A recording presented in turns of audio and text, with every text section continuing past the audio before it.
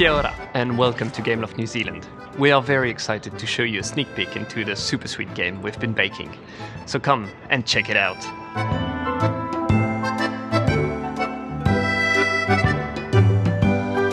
It's a match 3 game set in a yummy lip-smacking baking universe where you match the pastries and ingredients and you use that to then progress through the game.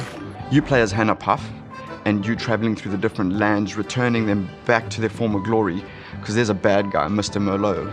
There's 7 different objective types. 3 of my favorites would be, number 1, the boss battle, where you go up against Mr. Merlot, but first he's henchman, and you have to capture a predetermined amount of tiles. Second one would be the baking challenge, where you essentially match ingredients and follow a recipe to bake a cake. While you're doing this, you can see the cake forming, and there'll be different cakes throughout. The third objective type, which I like, is rush hour, where you have to serve customers, and as we all know, customers are king, so you need to keep them happy, keep them fed, or else they're going to walk out really unhappy.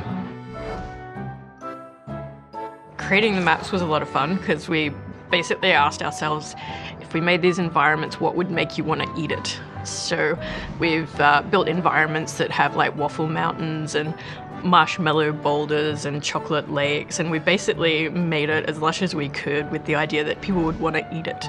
We have this really wacky and interesting stylized world of cakes, and it's made of chocolate, etc. So we really had to make sure that the characters that inhabited this world were just as fun for the player. We work on expressions, we work on poses, and once we start really finalizing what the character is, we pass it off to our very talented 3D modeling team and animators, and they really breathe the final breath of life into the character and put the cherry on top. The most innovative feature in the game is the diagonal swipe. This feature allows the players to move the pastries in all 8 directions.